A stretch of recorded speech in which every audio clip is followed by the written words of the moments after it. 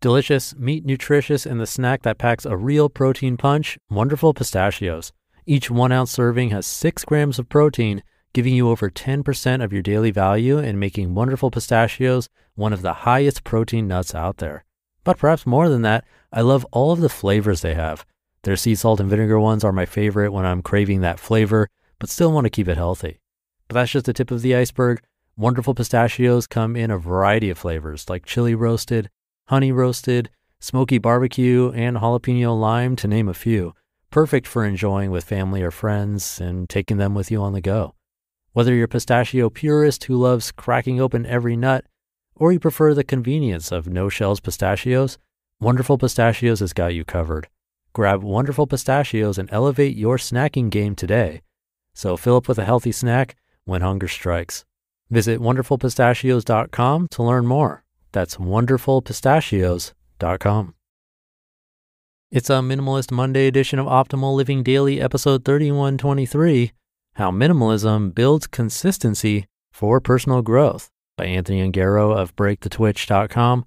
And I'm your narrator, Justin Malik, reading you articles every single day of the year, usually covering minimalism on Mondays. So with that, let's get right to it as we optimize your life. How Minimalism Builds Consistency for Personal Growth, by Anthony Ongaro of breakthetwitch.com.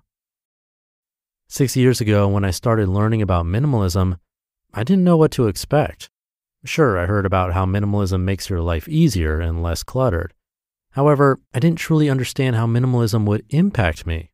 The specifics, the concrete ways of how getting rid of things, creating space, and minimalism as a whole could lead to living a more intentional, fulfilling life. But over the years of exploring and sharing what I've learned here, my experience has validated that minimalism is a fundamental building block for creating consistency in personal growth and building better habits. Minimalism is both an effective tool and one of the best places to start if you know something in your life needs to change. I get the disconnect though. It's a bit of a leap to believe that simply donating a few pieces of clothing translates to more space and your life magically getting better. The math doesn't quite add up. But it's the space that is slowly built over time, even the seemingly inconsequential things, that have allowed me to be more consistent than ever. Consistency is where the magic happens. Small, steady improvements change the entire game. And minimalism creates space for consistency. That's where it all comes together. The importance of margin. Life is unpredictable and inconsistent. Look at the year we've just been through. 2020 really put a lot of us through the ringer. When we sat down at the end of 2019 to dream up what the next year would look like, I don't think any of us would have painted this picture. And just in case any time travelers happen to be hearing this, buy stock in Zoom and Peloton at the end of March 2020. You'll thank me later. Even outside the wildly unexpected global pandemic, things happen. Unexpected delays, events, or tasks can result in not enough time, energy, or resources to do what you set out to do. So when you're running late, feeling overwhelmed, and you can't do that thing you've committed to doing, it's not because you're not good enough or need to work harder or faster. If you have too many things in a box and life suddenly hands you another thing to put in it, it's not because you're not a capable put stuff in a boxer. However hard you push, it's not going to fit in the box. You're not going to have space for an extra thing if the box is already full. That's just how it works. Minimalism is what helps you create the space to be consistent across different areas of your life. If your schedule is slammed full, the odds of you being able to consistently have time and energy to get to the gym to work out will be lowered. Minimalism and attention. The minimalism effect even goes beyond the calendar and physical space. Minimalism also impacts attention space. I'm talking about the energy bucket that's drained from us when we're super focused on creative, analytical, or detailed work. If we're not careful about protecting our attention space and what we spend that on, we can end up with less energy to spend on the things that are personally important to us. With decluttering clothing in particular, it's easy to see how it translates to less time choosing what to wear since you will have fewer options to choose from. Removing an item from your life means that you're not organizing or cleaning it. You're not even thinking about items that are no longer in your life. This also applies to attention space. The fewer things you do, the better you can do those things. But this is where it can get kind of tricky, because sometimes our subconscious can over-leverage our attention as a defensive measure. It's one of the ways we can self-sabotage and prevent ourselves from giving our full selves to the few most important things. There are many reasons why it may be scary to give our full selves to something. What if we do that and it's not good enough? What if it ends up not working out? That can be a scary proposition, and so it's sometimes easier to be incredibly busy and distracted with lots of things going on.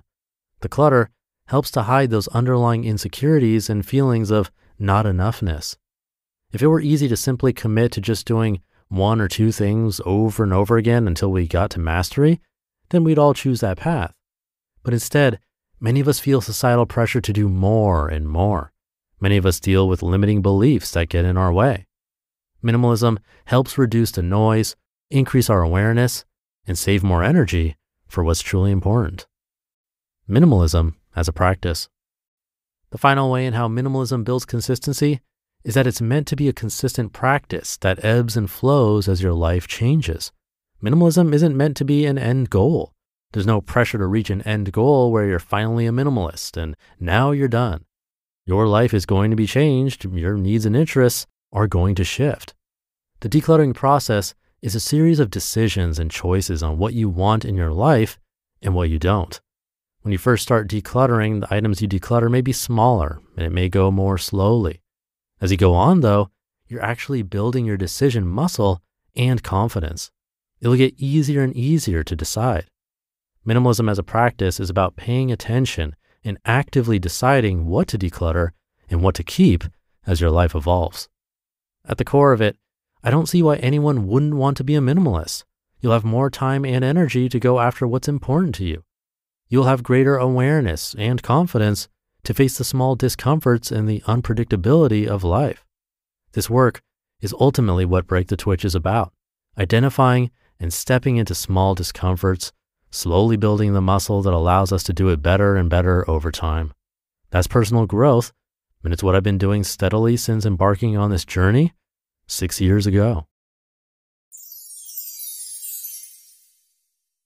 You just listened to the post titled, How Minimalism Builds Consistency for Personal Growth by Anthony Ongaro of breakthetwitch.com, and I'll be right back with my commentary.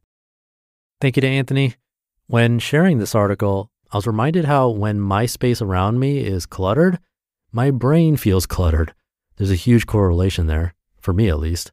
I don't know if you experienced that too, or if you've thought about it. I recently decluttered a bit, and I only have stuff out that I actually use, so things are feeling a lot less cluttered, and I can focus more these days, especially on work, so that's nice. Just hoping to keep it up because I feel like it's in a good spot. It is a bit empty, but I'd rather have that than the overwhelm of clutter and then not knowing where to begin. So don't forget the benefits. See what you can do to minimize just a little bit today. As he mentioned, it's an ongoing thing. It never ends, so keeping it top of mind is important. Thank you for being here with me and listening every day, and I'll be back tomorrow where your optimal life awaits.